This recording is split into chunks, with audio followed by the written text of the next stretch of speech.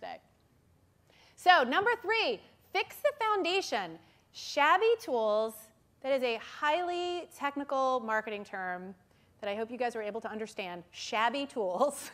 Shabby tools sabotage your marketing investment in perpetuity. So, and you guys are as guilty of this as everybody else in the world, so is not pertaining to you.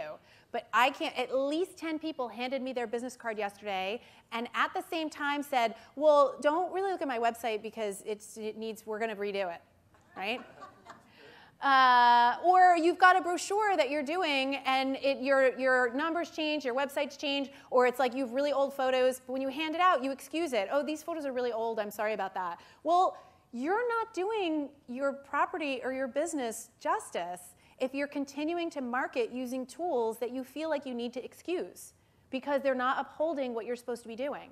And so if you only have a limited budget every year to spend on marketing, a portion of it should go toward making sure that your tools are always in great shape.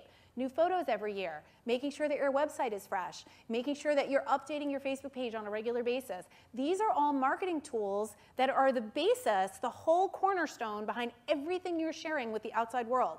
And so that stuff's got to be awesome because it's your virtual front door, right? And if you don't do that, then every dollar you spend sending people to the website that you have just admitted sucks is not going to, am I allowed to say sucks here? I've certainly said it a lot. Are you guys okay with that? You're Newfoundlanders. I've heard a lot worse since I've been here than that, okay? So yeah, so if you're sending people to a website that sucks, then the dollar that you just spent to send them there is kind of wasted before you even let it go out the door. So here's some of the tips here. Oh, and here's some of the things that we see that are most often. Website, photography, video. Video sells your business so well, but everybody's like, video is super expensive.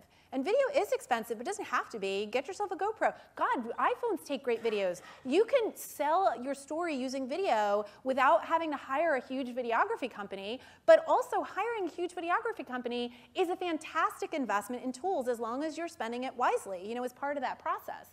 So staffing and copywriting, landing pages, signage, these are all things that are major parts of your toolbox that are sharing your story with the outside world and making visitors be able to find you and helping visitors love you before they even get to you. This is the pre-selling stuff, right? So you want those customers to be primed to love you the minute they walk in the door. That makes a sale close much faster.